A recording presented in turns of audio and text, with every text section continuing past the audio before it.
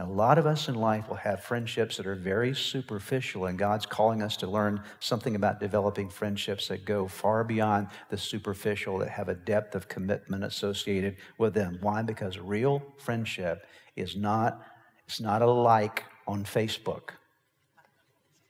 It's not a label that you use. I believe there's been this deterioration and this kind of watering down of even the word friend nowadays.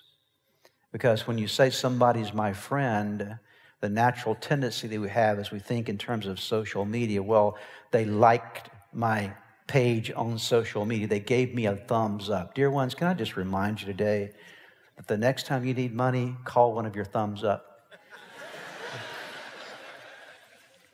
And not everybody that thumbs up you is your friend. I thumb up people all the time.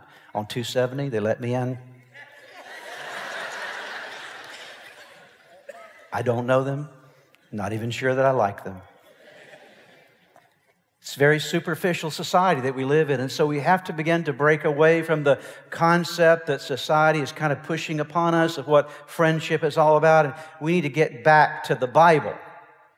What does the Bible say about real friendship? Not what social media says or culture says about friendship, but what does the Bible say about friendship? And real friendship is a commitment. It's a commitment to demonstrate what the Bible calls agape love to people in our lives.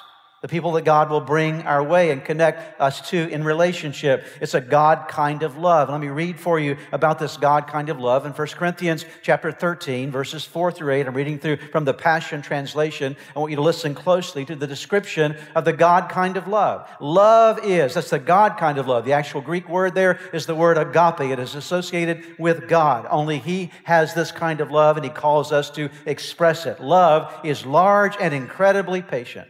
Love is gentle and consistently kind to all. It refuses to be jealous when blessings comes to someone else. Love does not brag about one's achievements nor inflate its own importance. Love does not traffic in shame and disrespect nor selfishly seek its own honor. Love is not easily irritated or quick to take offense. Love joyfully celebrates honesty and finds no delight in what is wrong. Love is a safe place of shelter, for it never stops believing the best for others. Love never takes failure as defeat, for it never gives up. Love never stops loving.